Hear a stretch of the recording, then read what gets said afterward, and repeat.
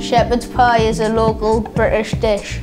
It is very healthy, easy to make and tastes great. We love shepherd's pie. To make shepherd's pie you need 450 grams of lean mince, 1 large onion finely chopped, 2 carrots sliced, 300 millilitres of water, a packet of shepherd's pie mix. If you don't have it, you can use a little flour, a beef stock cube, 700 grams of cooked and mashed potato. First, we grease a dish using butter, add oil to a frying pan, turn the hob on until the oil is hot.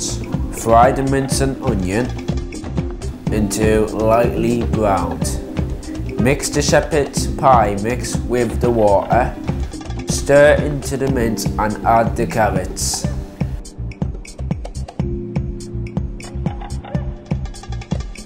Bring to the boil, stirring all the time. Put into the greased oven-proof dish. Spoon the mashed potato over the mince.